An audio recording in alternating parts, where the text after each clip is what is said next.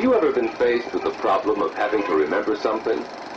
Perhaps something you were to buy at the grocery store. Or the answer to some examination question. Or the next step in a lab experiment. Or the name of a person you wanted to introduce. Yes, it is important to be able to remember.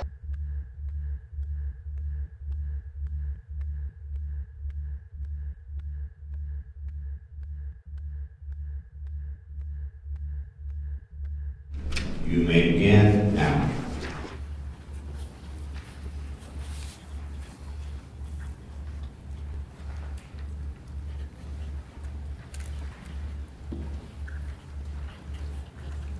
And I just began my consulting business and was learning more and more about the human mind and going out to people and trying to share with them these lessons about our brain and our memories and our creativity. And what I was finding is many people were just totally ignorant or weren't up to date in terms of what our science world was beginning to uncover. And so I said, well, let's start a memory competition.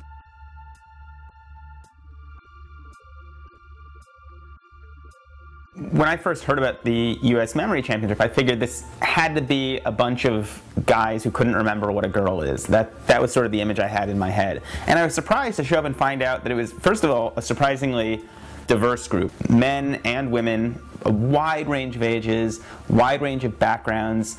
It's always been amazing to me talking about when people ask me the hardest thing in doing a memory competition, and I always tell them the hardest thing you have in getting a memory competition together are the mental athletes. So a mental athlete is somebody who trains their mind, pushes it sort of to the farthest extremes to see what they can do, what their potential is.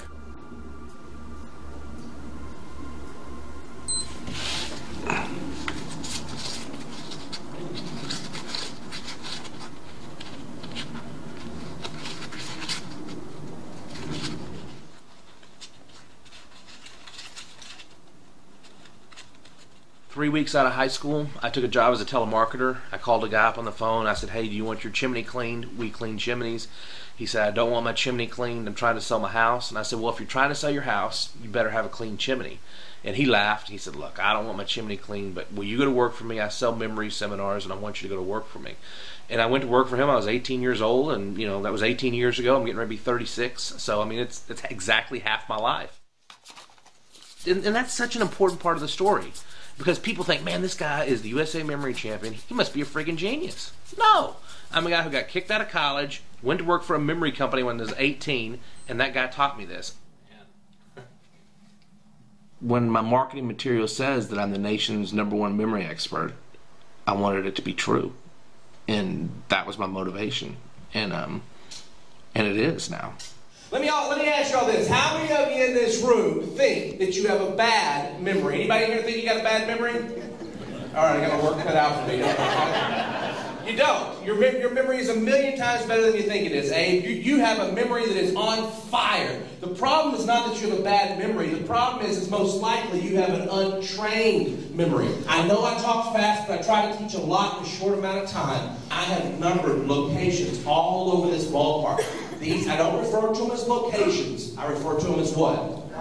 Files. We're going to do the same thing here in this room. I want everybody to say number 1 is the screen. So what's 1? Screen. Number 2 is the banner. What's 2? Banner. 3 is the tree. What's tree? Tree. 3 is tree. There you go. What's 1? Screen. 2? Banner. 3? 4 is the flag. What's 4? Flag. On that light, I want you to imagine somebody sitting on it, their knees are hanging over the lights. I have turned every number into a picture, every number between 1 and 1,000. When you say 28, I don't think 28, I think 9th. Then you say 47. I don't think 47, I think a rock. So I got Michael Jordan slam dunking a basketball on my number 3 file. William Tell right here, and he's getting apples shot off his head. So what do we have here? Fingers. What do we have here? In the memory business, there's really 2 groups of people. There are people who go out and they teach memory seminars and they make a living selling CDs and memory books and that kind of stuff. And then there's another group of people who are considered the experts, and they compete in these tournaments and they memorize just a freakish amount of information, you know, and they hold all these world records and stuff. And really there's not very many people, if any, other than what I'm doing, who really tries to merge the two worlds. And I must memorize a minimum of a 300-digit number in 5 minutes, not to win, but just to be competitive. All right, now that's the 40-digit number forwards. Now I'm going to say it backwards. I'm going to start at the last digit, which is a 2, and go forwards to the first digit, which is also a 2. So going backwards, that number should be 22515050368313358618126743274327482. Right? There's no other person in the United States who can do what I do. The USA Championship, I'm going into that thing and I'm thinking, this is mine. We'll start the day's competition off with 99 pictures of people with a first and last name. And each of the competitors has 15 minutes to memorize as many of those people's names as they possibly can. Take them away after 15 minutes, give them back the picture scrambled. Without the names under them. And they have to write the first name and the second name in, and they get a point for first name and they get a point for a second name. Mental athletes, you may begin.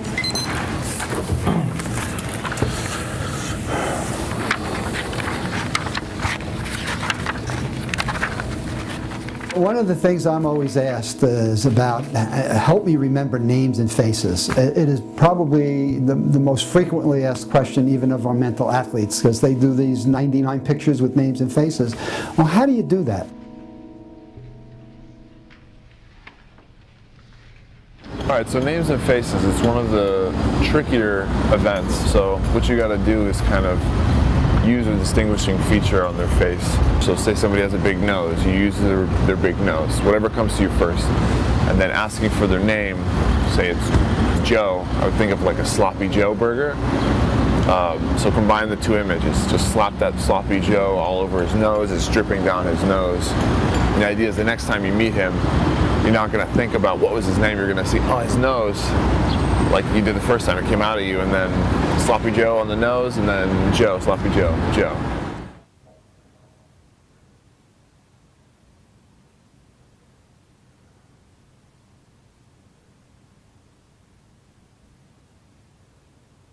So last year for the 2010 competition, I had trained really hard.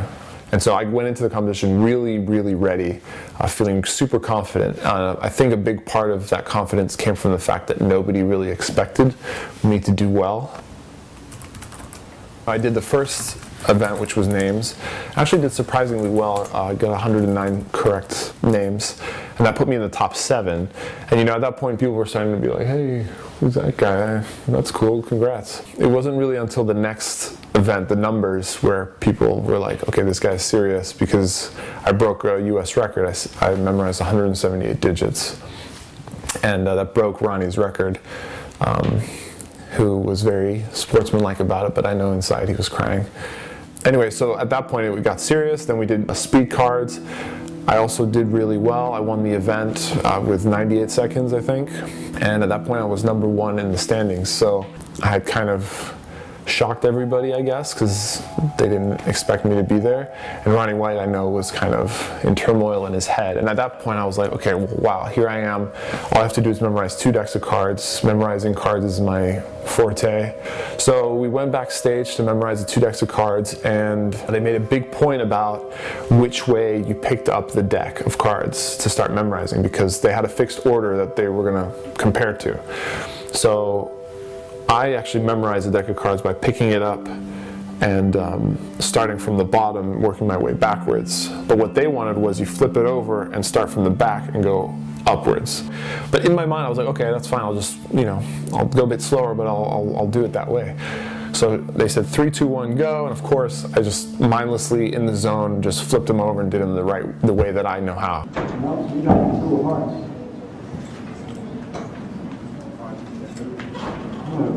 You're out. I thought it was top first. Top card first, not bottom. That's what we were just discussing, and we just discussed it in the back. right? It's definitely a lot of pressure for me to kind of show what I can do, and that's tough because I know everybody's going to be looking at me. I know I'm going to be stuck in the front row. I know I'm going to be sitting next to Ronnie. Yeah, it definitely gets to me. 7 of diamonds. King of Hearts, defending champion, on white.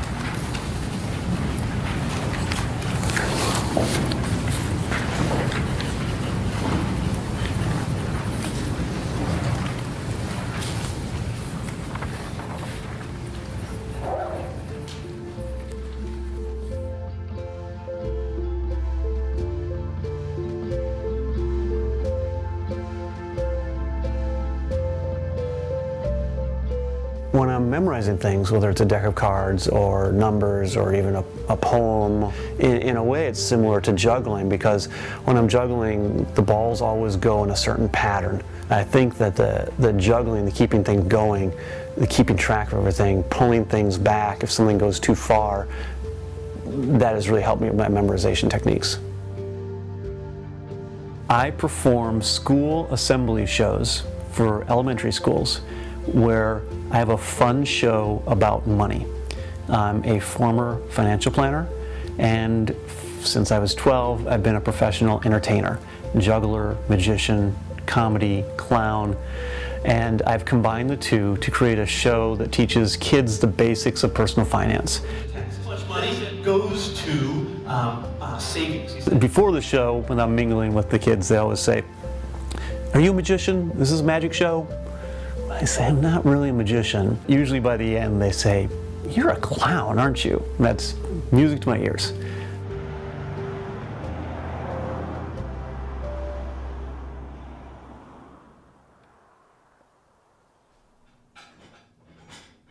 Depends on what you define as cook.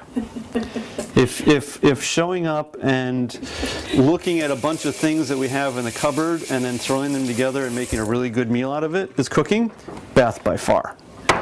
If following a recipe in a book and doing it exactly the way it says and coming up with a great meal afterwards, I definitely am. Beth says, "Oh." General guideline. I see recipes as general guidelines. Someone spent at least hours, if not days or years, experimenting with this recipe to come up with it exactly this way, knowing that the 1/4 teaspoon of nutmeg is perfect, not 1/8 of a teaspoon and not 1/2 of a teaspoon. Well, you measure by putting things in the palm of your hand. You don't have to use teaspoons and tablespoons. Actually, everybody in my family, every time I talk to them, "How's Brad doing with his memory training?" They all want to know. Everybody wants to know. All my friends ask that. I told your parents just the other night about the concept behind it, and I think they started to grasp it. They're 83, so memory is very much on their minds.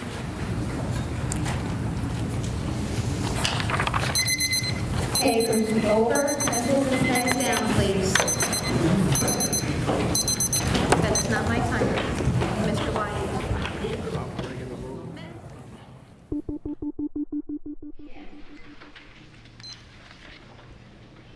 The idea is how many random digits, like 0, 4, 7, 9, 3, can you remember in 5 minutes?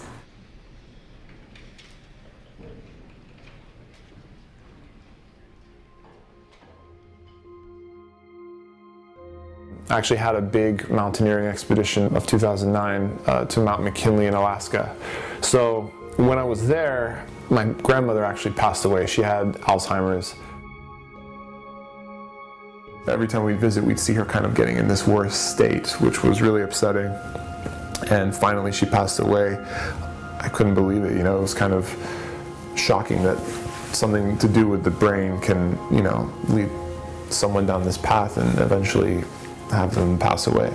I've always been close to her, and now that she's gone, it's kind of like she's given me this motivation to really train my memory, because I don't want to end up like that, and that's probably something that runs in my family, you know?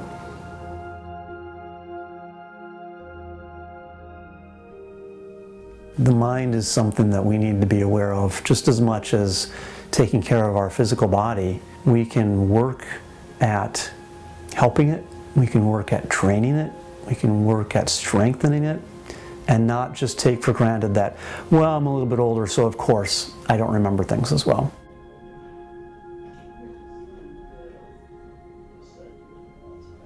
I'm going to write a number in your hand, okay? Close your eyes. Tell me what number I write. What number was that? 1. Good. 5. Good. 6. While today we don't have any cures for memory problems, I think there's a growing body of evidence that there are a number of lifestyle and behavioral factors that come into play. Good. Now with the other hand. People who stay mentally active, playing games, bridge, cards, chess, checkers, Sudoku puzzles, crossword puzzles, may also show a reduction in their risk. You're going to go slap, fist, side. Slap, fist, side. Okay? Let me see you do that. Good. Again. Very good. Very good.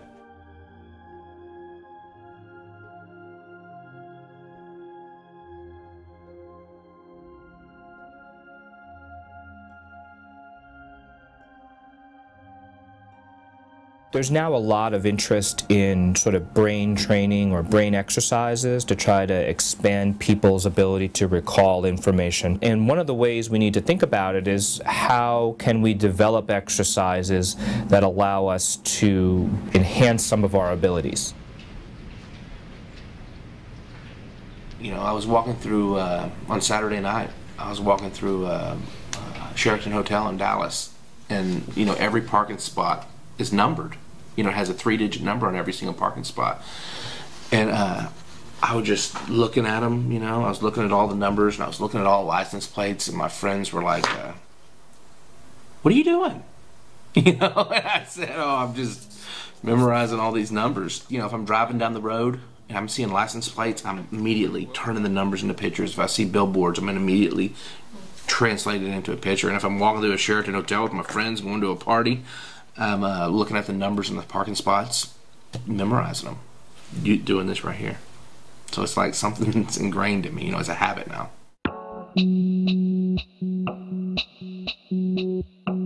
I've always been mediocre at things. Like, I can do a lot of things, but I can't do any of them like perfectly or really well. I'm a jack of all trades, but master of none, right? But, you know, this was memory training was kind of like the first thing that I wanted to be a master of. And after I got into this regimen of practicing daily and seeing these awesome improvements, I just got hooked, and it became kind of this obsession to train and try and beat my scores from the previous day. I do 3 to 4 decks of cards every morning when I wake up. Then I do throughout the day sets of names and faces, maybe 3-4 times. Lunchtime I do a set of numbers. When I come home from work I do another set of numbers. And that's pretty much what I've been doing on repeat for the past 6-7 months. So I'd say I spent maybe 3-4 hours a day right now memorizing stuff.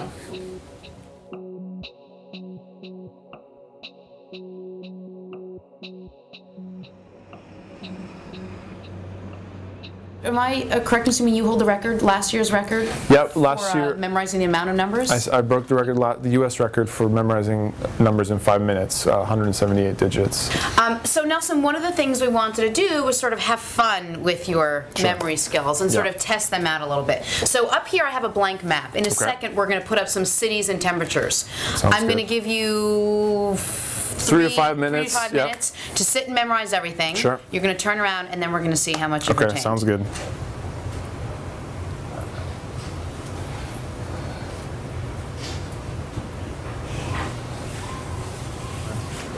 How do you feel? It was hard, but let's give it a go anyways. So we had Caribou, that was 32 degrees. Let's see, I know Bismarck was 8 degrees. Phoenix. Well, 73. Of course. Oakland. Oh, Oakland was 57. Okay, what about Roswell? Roswell, 65. Del Rio? 80. Brownsville, I think 72. I could be wrong. Okay, it was 77. You got shit. Okay. every Excuse single me. one right except for one. Are you tired right now? Do you feel spent after doing this? No. Going through it is a bit nerve-wracking, but then now that it's there, it's fine. 62 is Sandra Bullock from Speed, the movie. You know, she's driving a bus. So that movie took place in Los Angeles. So I was like, that makes total What sense. does 62 have to do with it? Well, 62 is the image of the bus. Remember, I was telling you that every pair of digits for me Means something. is like a person, an action, or an object. In that case, I use it as an object. That's a lot of work that you go through to memorize one thing, but I guess It is, but works. at this point, it's just second nature. I don't have to read these numbers anymore and translate them. I see It them. automatically means something. It's like learning a language, right? I mean, you speak French, so if you see the word chien, which means dog, you don't have to think that, oh, this is the word for dog. You just, if you're fluent in something, you just see it, and that's what it is. It's a shame that none of these techniques, which are no secret, I mean, it's just not many people know about them. It's a shame that they're not being taught to kids, you know, in schools, because it would And we change a should lot of mention things. it's not in place of actually studying and knowledge. It's just a way to memorize information that can help you Exactly. with your knowledge. Right, yeah. I mean, it's not some fancy trick. It's actually applicable, you know, to learning stuff. Even if you, I mean, say you're learning the presidents and all you have in your head are these weird pictures that have nothing to do with presidents, it's still a way to get you to remember the presidents. And as long as, you know, you have it memorized through those bizarre images, you know, that's at least a stepping stone to actually fully learning something. Pencils down, please. Turn over your papers.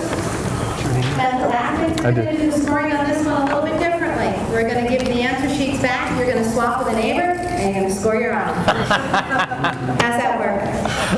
Sounds good.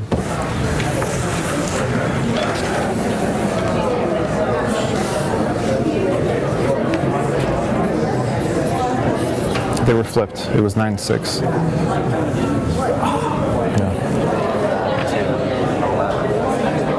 So 236. Wow. Sweet. What did you score? 235. 6. Oh, wow. Whoa. 236? Yeah. We went from 178? Yeah. You've been doing a little practicing, huh? A little bit, yeah. Okay.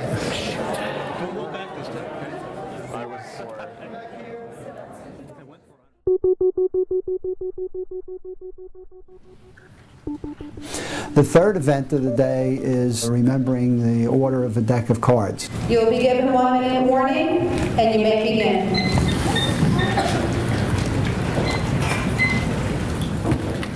They have to run through that pack of cards and memorize it in as little time as possible.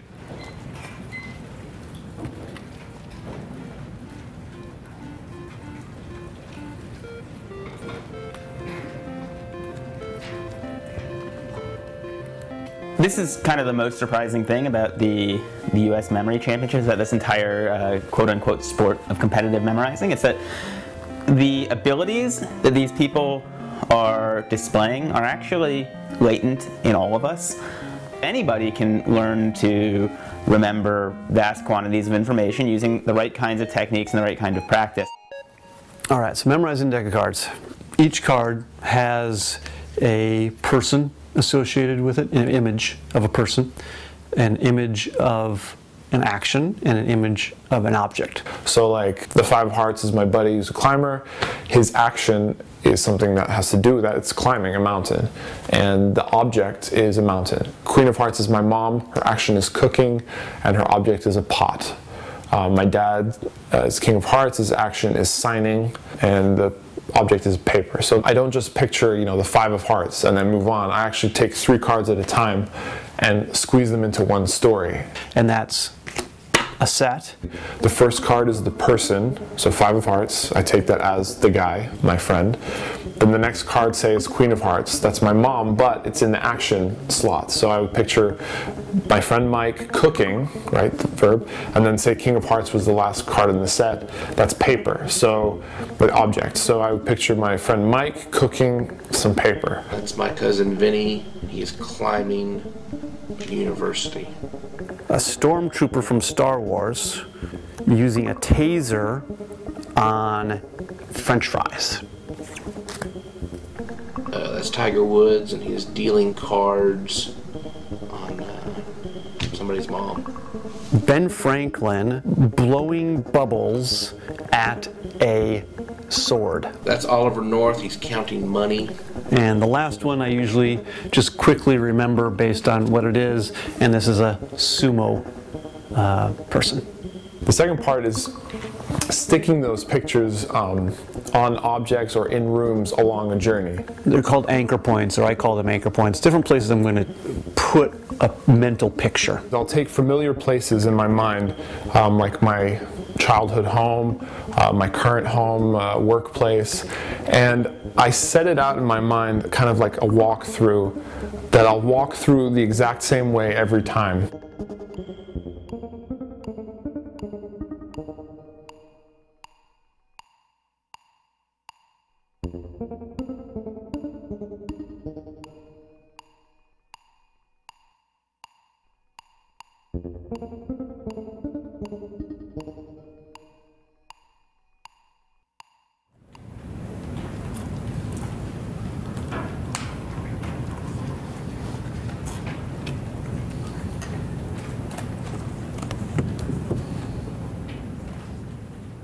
At the tournaments, you know, they'll hear guys complaining, you know, I'm distracted because there's cameras over there, or I'm distracted because something was dropping over there, and I don't even notice it, you know, and the reason I don't notice it is because I train in extreme circumstances like this, and at the tournament, I don't even notice the distractions.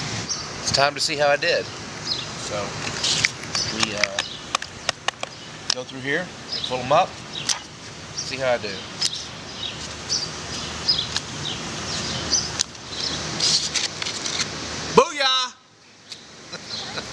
From the bottom. Am I going top or bottom? From the bottom? Yeah. So I'm pulling them down this way. Okay, here we go. Okay. Freaking out. Here we go. Do this after Matt, right? I gotta look at, trying to peek at your time though. So There you go. You got it. Ronnie, how'd you do? 222. Perfect. Didn't beat Nelson, but I got it perfect. There you go. Put down your 52. It's gonna be there are. One left. What do we get? Minute 3. 1 minute 33? No, 3 1 seconds. minute 03 seconds. 1 That's a minute new and record. 3 seconds? Yes. Oh my God. 103. It's Set a by new U.S. Nelson. record. 1 minute and 3 seconds.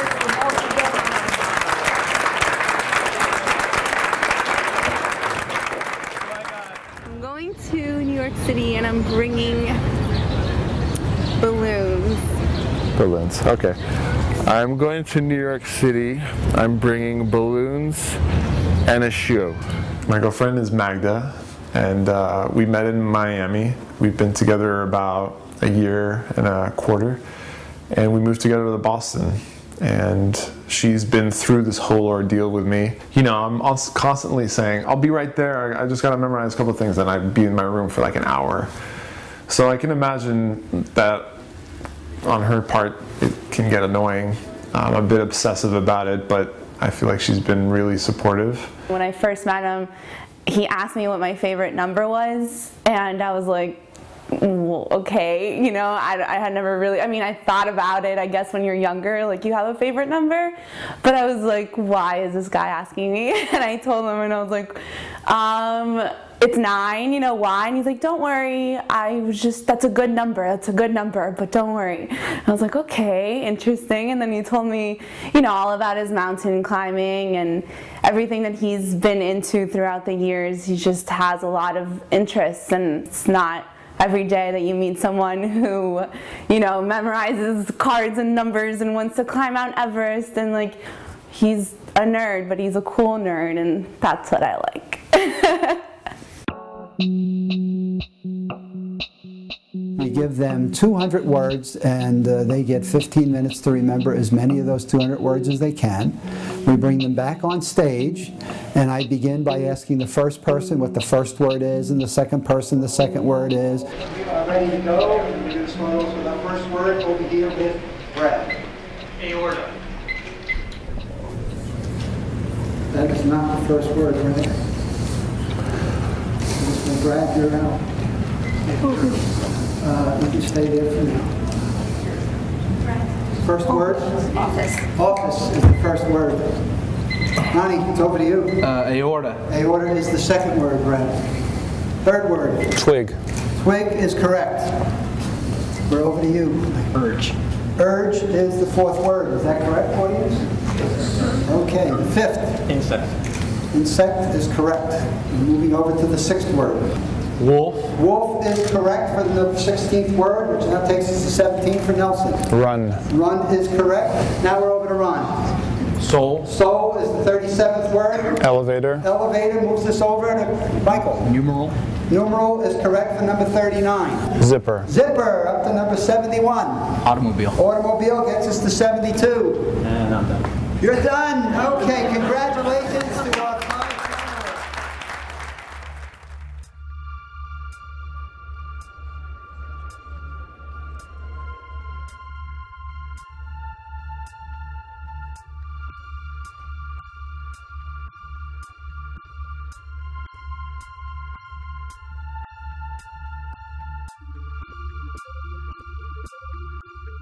It's 2 decks of cards with 3 mental athletes. They get 5 minutes to take those 2 decks of cards off stage, study the orders, and we come back, and here I am with a deck of cards, with the first athlete giving me the first card, and the second athlete giving me the second card, and the third athlete the third card. Only one person is left standing, the U.S. memory champion. First card is the Queen of Spades. Okay, we're off and running with our final event of the day. 5 of clubs. 5 of spades. 10 of clubs. 10 of clubs it is. 2 of spades.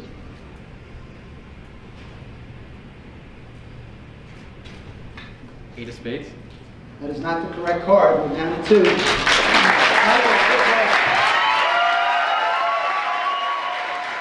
It's not about beating them.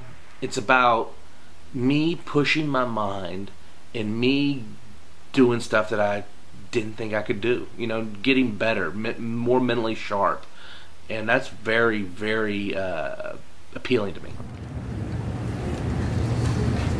Queen of Diamonds. That's correct. That's the card. King of clubs. Ace of Hearts. Okay. 7 of clubs. 8 of clubs. 8 of clubs it is. 4 of spades. 4 of spades.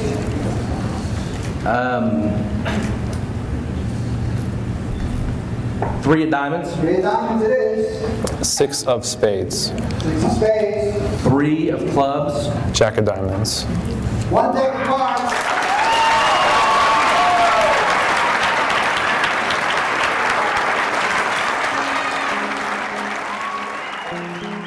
When I train, is like I'm reinforcing these memories, like actual memories of places I used to live, people I love, people that are gone, you know, made up people that I enjoy watching or thinking about. You know, they're in my everyday life and they get stamped there forever, and that's awesome. That, you know, a house that I used to live in as a child is now in here whenever I want it.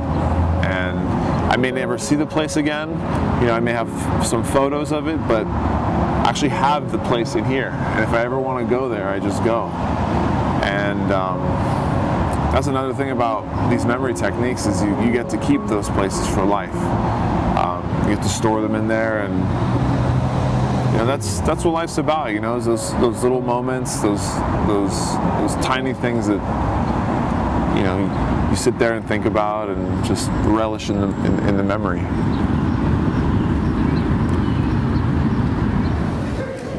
Now we're on to our second deck, top card. Okay, so Jack of Hearts. That is correct. We're into our second deck. First time ever. 10 of spades. 7 of Hearts. 8 of spades. 2 of clubs. 9 of diamonds. 5 of spades. 8 of hearts. King of spades. 4 clubs. 4 clubs. Jack of clubs. Queen of diamonds. 6 of hearts. 4 of hearts. 72 cards. Oh, I would just like to be the first one to congratulate the new USA champion, Nelson Dellis.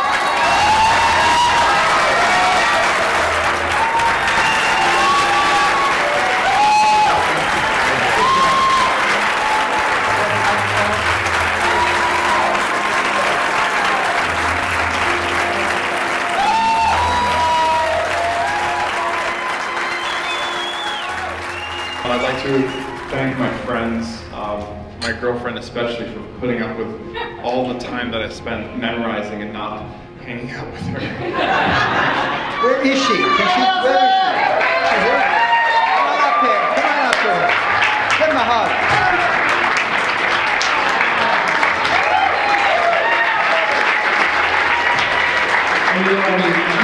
All of these memory techniques that I use, they come from experiences. Like I told you how I memorize cards and numbers. It's me thinking of things that are familiar to me, and that has to do with, all of them are my friends, and a lot of those people are here today. And you know, like this deck of cards, these 2 decks of cards I memorized in my grandma's countryside house in France. You know, and I really want to dedicate this to her because this is, I wouldn't be here otherwise. She really inspired me after she passed.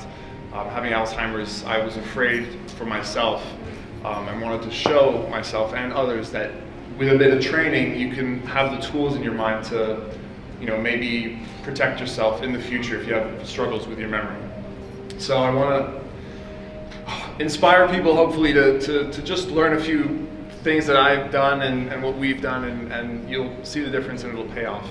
Thank you so much, everybody.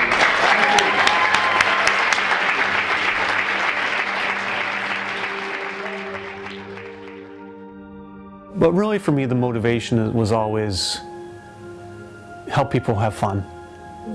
You know, there's a lot of things that are really serious in this world. If I can help people have fun for 15 minutes or a half hour, 45 minutes, and learn something at the same time, that's a dream come true to me. It's a fun ride, you know, and I want to always keep challenging myself, you know, whether it's memorizing baseball stats or, you know, the country music charts or whatever. I enjoy the next thing. What's the next thing?